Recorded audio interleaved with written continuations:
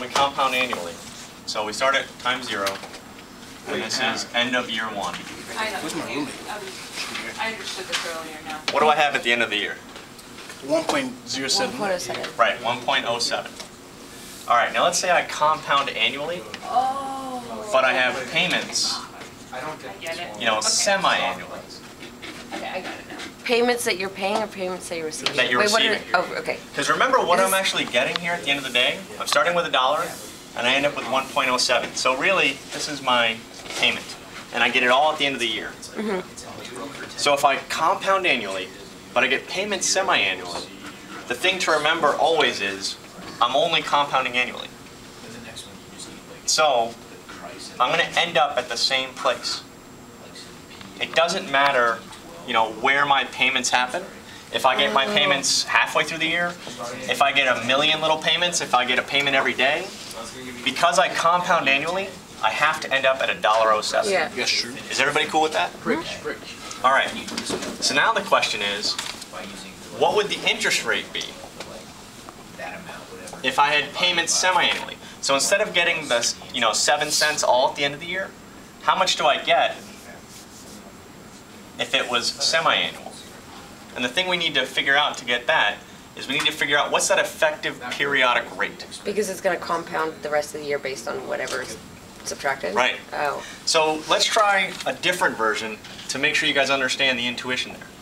Let's say I compound semi-annually. Now, if my annual interest rate, annual interest rate compounded semi-annually. right? So Is that what that is? right, let's do that one first because that one should help inform this other one. If it's 7% annual compounding, but I compound semi-annually, what is my per period interest rate? It's not 0.035. Yes, it is. It is. Because I'm just compounding semi-annually. This is for what? Compounded annual, semi-annually? 7% annual interest, Yeah. right? But I compound semi-annual. Okay. So my effective interest rate is actually more Right, than just 7%. because you're compounding. Are you in the cool middle with of that? the year.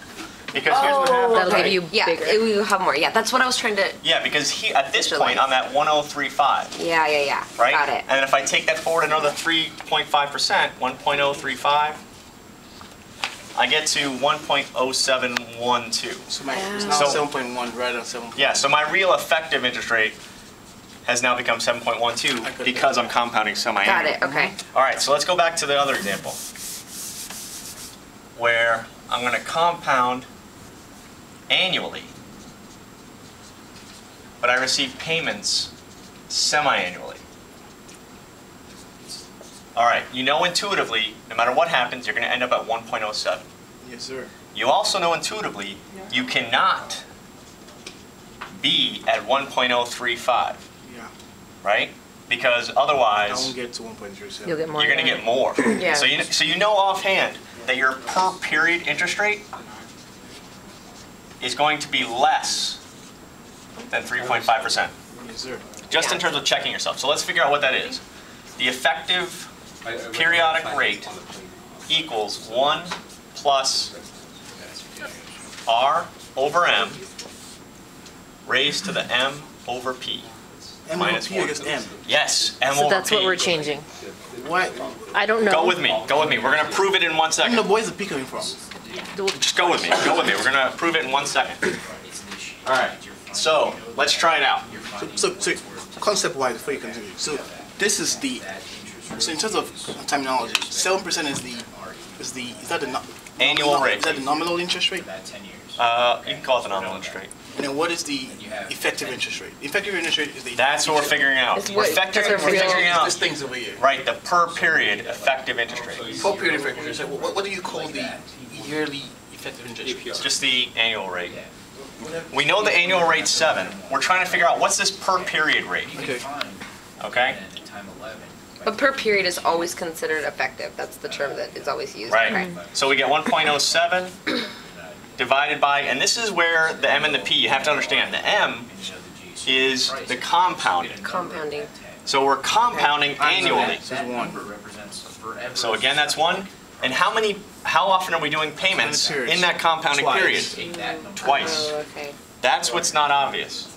Because it's not in the Minus formula we one. were given. Because it's not in the formula sheet that we got. Yeah, and we're supposed I to know, know. I know. when- So yeah. that gets us 1.07 raised to the 0.5 equals 3.44% when we minus 1. Yeah. Oh, okay. That makes sense because it's less than 3.5. And if you plug it in, And if we plug it in, we end up again at 1.07. Now let's prove that. So make sure you guys are 100% confident with this by changing it up and say, all right, we're not going to get our payments semi-annually. We'll get our payments quarterly. All right, so if we get our payments quarterly, what's the formula? 1 plus 7, 0.07 divided by 1 still, 1 raised to the 4. 1 over 4 minus 1. Yeah. All right. So now just to get the intuition, 0.07 divided by 4 equals 1.75. So should our effective periodic rate be higher or lower than this? Wait, divide Divided by If we 4. just took the 1.07 and just divided it by 4, Less, less. Oh, less. yeah, It should be less. should be less. Let's try it out. So we get 1.07 raised to the 0.25 equals, when we subtract 1, 1.71%. All right, now let's try it out. Raised to the 4 gets us to 1.07. 7. Okay. So if you So raise we end up at the same place. if So you the raise- only, sorry? If we raise 3.44 to the 4, we'll get to 2, we get 0.7. Right. That's all I'm doing is, you can just take, 1.0344, and because you're just doing it to another period, you can just actually square it. Yeah. If you've got, we've got 4 periods, 1.0171, I've got to do it 4 times. Here's 1, 2, 3, 4th time. So I can just raise it to the 4th, and that'll get me to 1.07. So, sorry? like on a problem, when you would see, you'd use that formula when you see that your compounding is at its annually, and your payments are sooner. Yes. Okay. And what you're looking for is you're trying to figure out what is that per period rate. That's the answer we're trying to solve is, before when it was semi-annual, it was 3.44%. When it was quarterly, it's 1.71%. So, question now. If we're told that it's actually 7% APR compounded semi-annually, I'm going to find out that it's also 2 payments. So, there's a formula that says I equals R over M. When do I know when to use this and when to use this formula? Okay. When to use it and when to use it. Well, look at this. Look at this, right? We said it was compounded. Now, if we say it's just 7% interest rate, right? Yeah.